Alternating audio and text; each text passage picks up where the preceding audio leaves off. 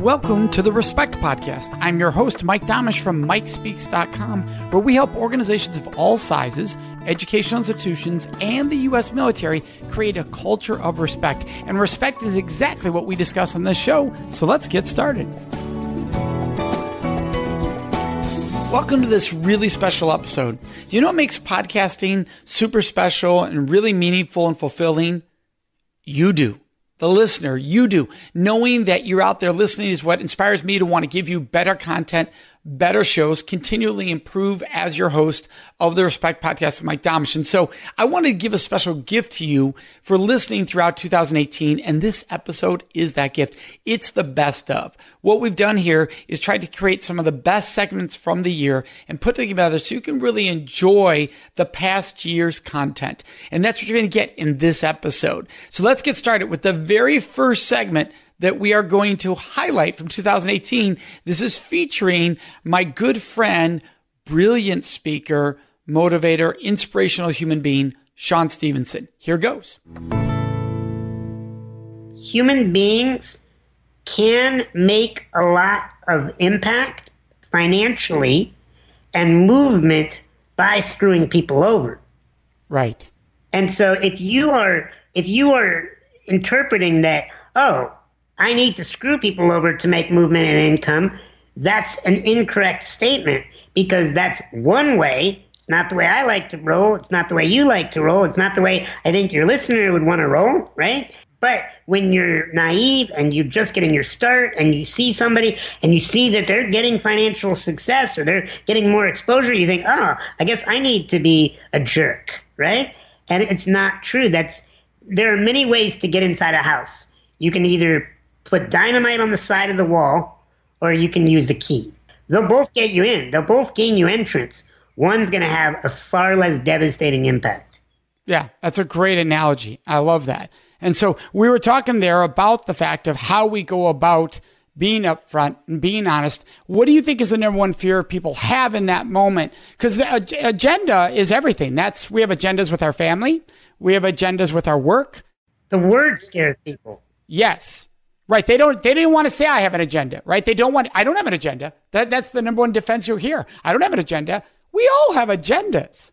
What I think they mean is I don't have a negative agenda, right? And so that's why you need to be very clear about the difference between empowering and limiting, draining and recharging agendas. And I think it's very healing. It's very healing to be clear on your agendas.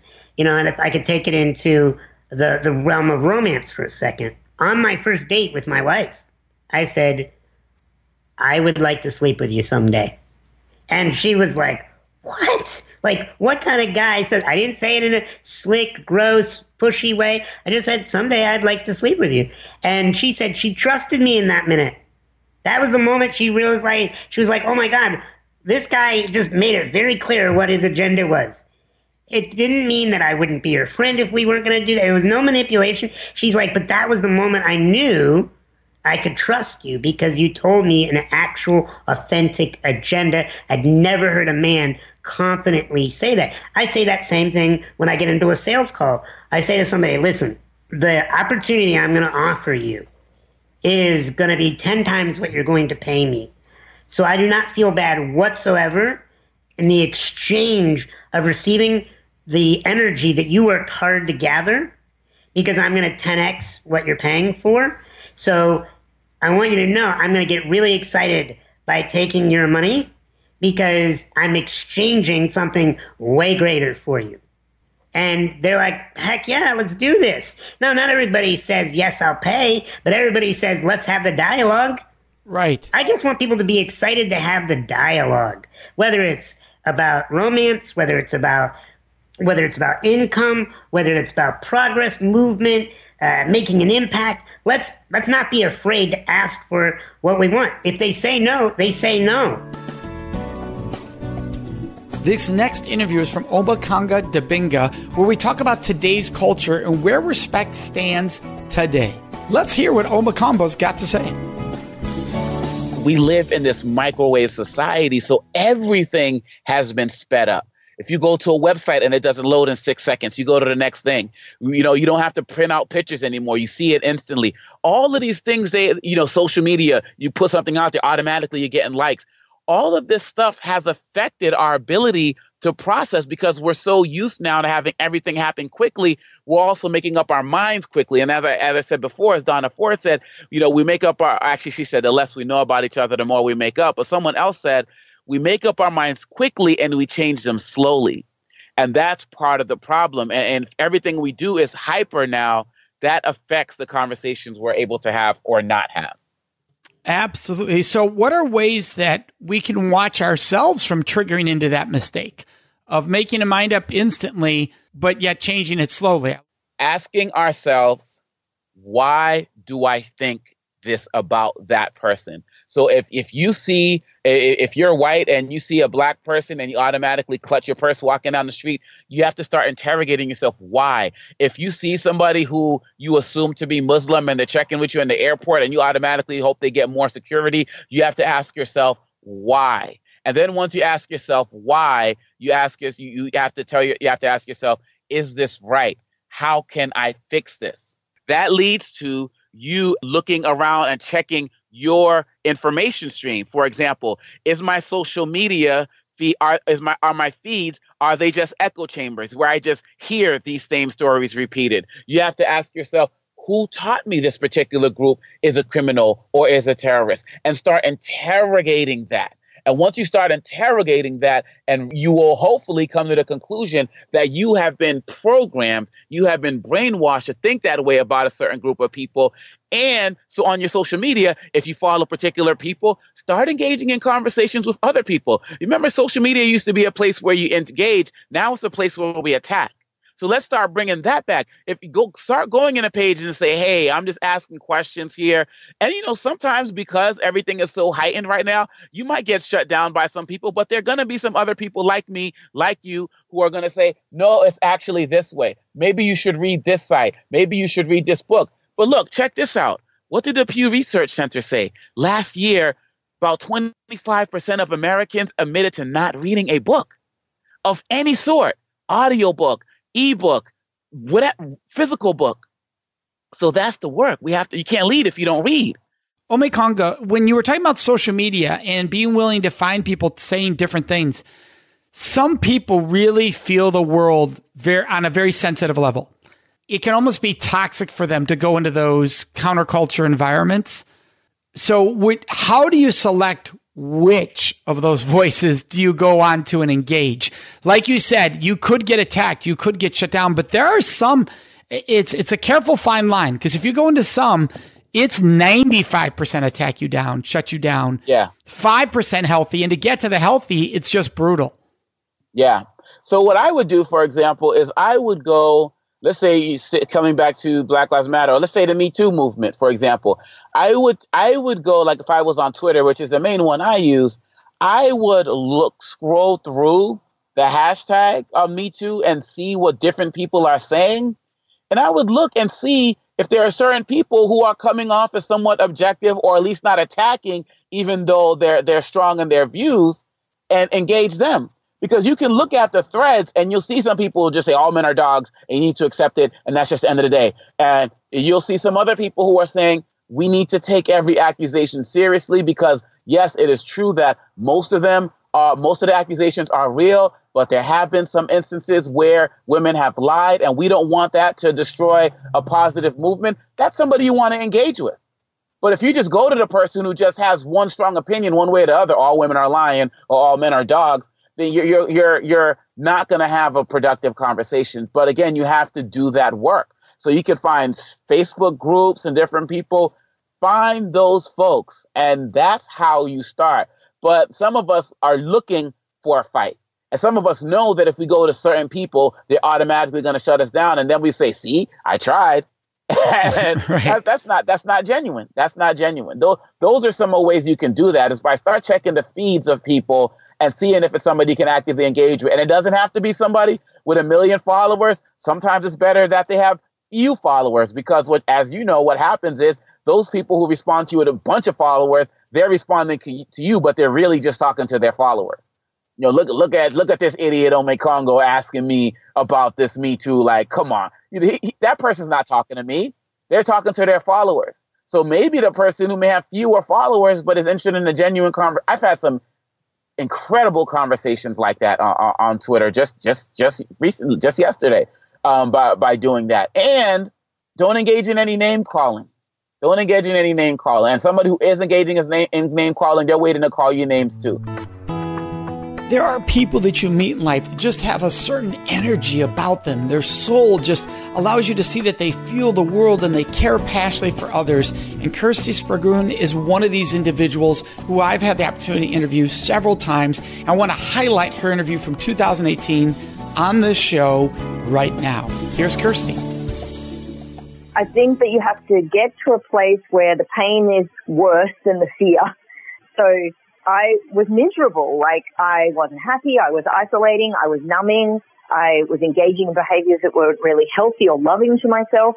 I think that being a speaker and being in this world and growing up in sales, I'd listened to Zig Ziglar since I was, 13 years old on the old cassette tape. So I think I had this seed planted around dreaming big in the workspace, that you could dream big, that you could do anything, that built my resilience and my confidence.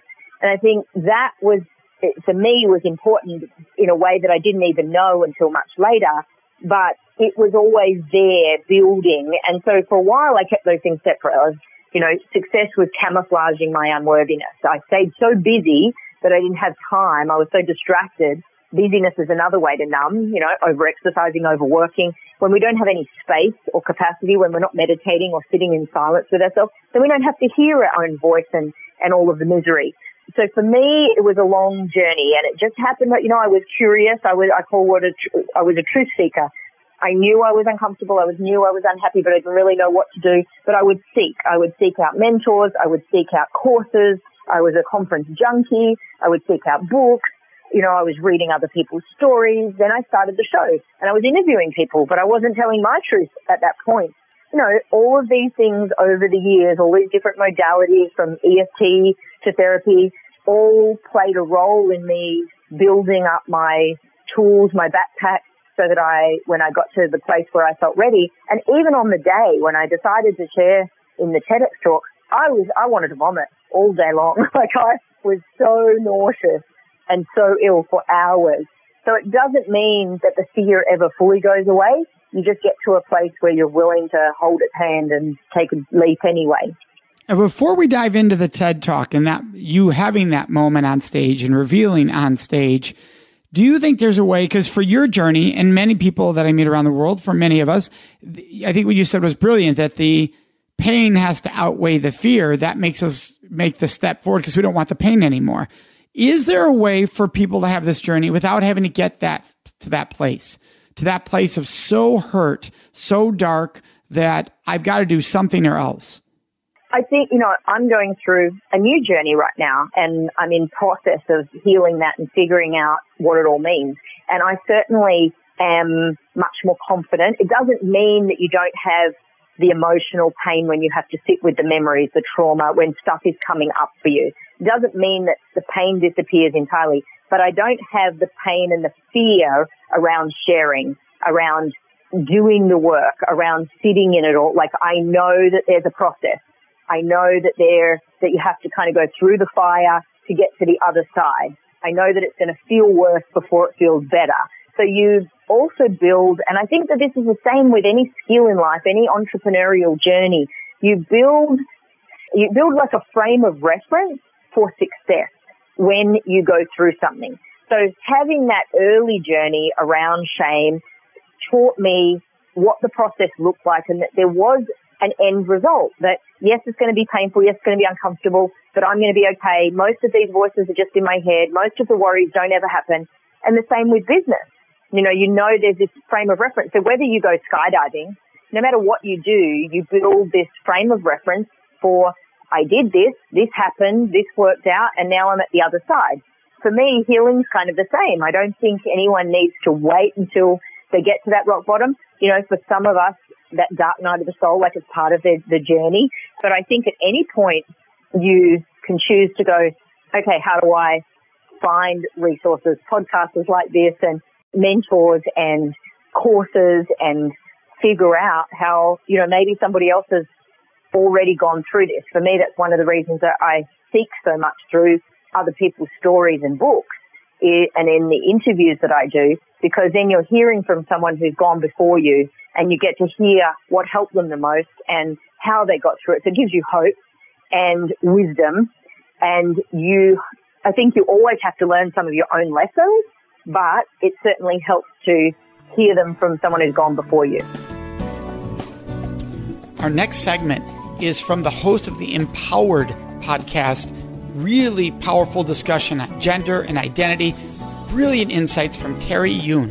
So let's listen in. People don't necessarily identify with their reproductive capabilities. There could be women who don't want to have children. Does that make them less of a woman?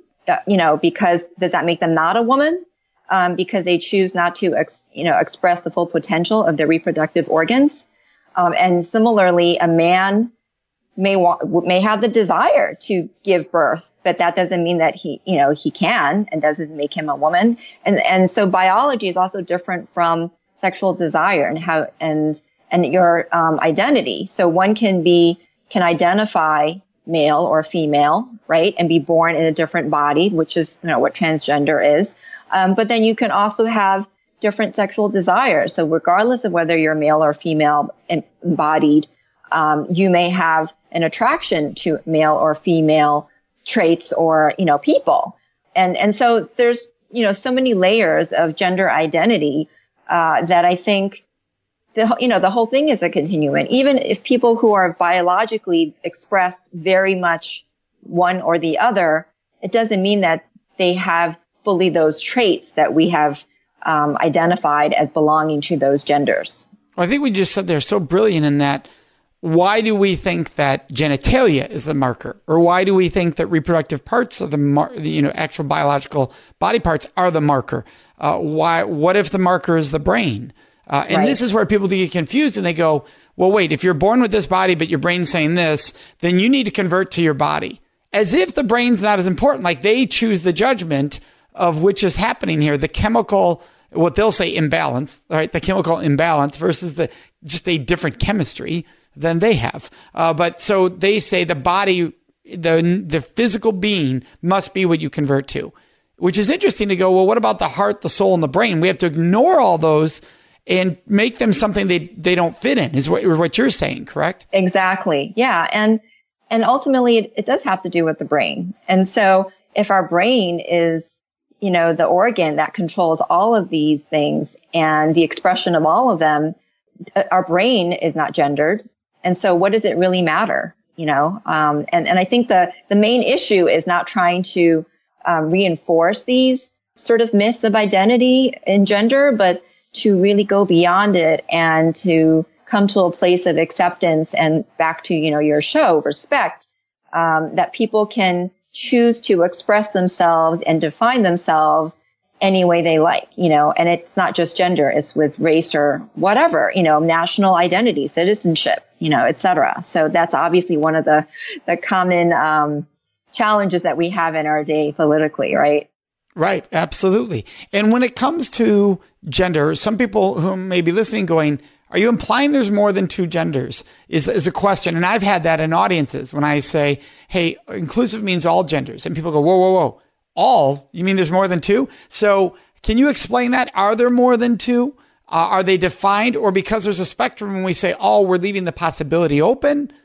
I'm not an expert on being able to sort of, I'm not an LGBTQIA expert. So I also want to say that, beyond male and female, there's also intersex and, obviously asexual. And so how you express your gender, it's the performance of it, basically. It could be the physical performance in terms of how you dress. It could be gestures. It could be the things that you like, in your sort of day-to-day activities that you enjoy doing and how those are associated to particular genders. But ultimately, the combination of those three things really determines what your gender identity is. And that's why so many people, even who are, heterosexual, they might now consider, using the they, them pronoun because they're tired of being, pushed into this box and trying to fit in. This next guest I want you to go back and hear again is such a unique personality, and I've known Tom for decades now and brings such a unique perspective to these conversations that I wanted to highlight this particular interview in this special show. This is Tom Antion. Now, Tom's made millions by internet marketing and creating products that serve others. Let's listen in. You had to once write this story I've never forgotten. You were giving a toast at a wedding, and you started looking up, hey, where do I find toast? And you thought, hey, people are constantly looking for this. And you sold an ebook on toast for weddings that did very, very well by just helping people find it and get what they needed. $72,000 a year for that for 9 years straight. They started selling electrons. I also had one, I don't know if you know about it, called Instant Eulogy. People were also desperate at the last minute. They're distraught. And helped them, that was $42,000 a year for 9 years straight, helping people with eulogies. So it's all based around helping people. That's what we all do, is help people, and there's a value to that. Well, and I'm glad you brought that up, because I think when a lot of times people think of internet sales, internet marketing, they have this negative stereotype that often has accompanied such industries as used car sales, or that there's this ambulance chasing lawyer concept, that they're manipulating people to buy versus serving people, being present to what people need and providing that to them, which is exactly what the eulogy situation was, exactly what the best man speech was. It was saying, hey, here's a need that somebody's not filling. Well, yeah, and I will say that there is a respect involved in manipulating people. Think about that. That's, again, I'm always going to go the other direction, right? I know, and in fact, you talked about scams. I started there's a TV show in development in Hollywood called Scam Brigade. It's me going after bad people. And the industry is fraught with it. So if I know that I'm going to take care of you as a customer and keep you from being robbed by other people, I want to get you to buy my stuff, because not only do I believe that it's going to help you, I know that I'm going to keep you away from getting robbed by unscrupulous people. So there's a respect in there from my point of view. I call it manipulation, but I'm manipulating you for your own good. So let's discuss that, Tom. Wait, are you manipulating, or are you helping people find what they need? Like, why are you comfortable with the word, or some people would argue, why are you comfortable with the word manipulation? I'm comfortable because when you come from a position goodness, where you're in the other person's field, you got a fiduciary relationship to take care of that person. I don't care what you call it, really. I just know that if you go with me, I'm going to take care of you. I'm going to make sure you get great value. This is my one-sentence business plan I was telling you about. I lived this way since I was 10 years old. If every business on earth would live by this one sentence instead of spending $100,000 develop a mission statement, this one sentence will do it. I create quality products that somebody actually wants at a reasonable price, and I service them after the sale. Every piece of that is respect for the customer, but it can make you a lot of money. There's no sin in that, as long as you're given that great value, showing respect, not fleecing the people because they don't know any better, which is very common nowadays. So I don't really care what you call it, but I want you to, and anybody out there, not just me, if you really believe, like you, the work you do with your the date project and all that stuff, you know that you're going to keep people from getting out and getting in trouble, right? You've lived that for most of the time I ever knew you, right? Right. So you better darn well get people to go through your program to keep them. I mean, yours has bigger ramifications than mine does. Mine, you might, have trouble making your car payment if you don't do it. But there could be, lifelong ramifications, or not have a life if they don't do what you say. So if you manipulate somebody to get somebody to listen to you, I'm cool with it. Totally cool with it. So I love this language. I think it's very fascinating. Would somebody say there's a difference in influence and manipulation? In other words, manipulation is getting you to do something. It has a negative connotation. It does, right? It has a very negative connotation, that you're getting somebody to do something they wouldn't do. But as I say that, I recognize That's not negative. Like, to get somebody to do something they wouldn't normally do is not negative. It could be incredibly powerful. The people that you teach, if you can manipulate them not to get drunk and pass out behind a dumpster so that they're vulnerable, I'm okay with that. Thank you for listening to the best of episode of 2018. I can't wait to have you join us in 2019, the new year.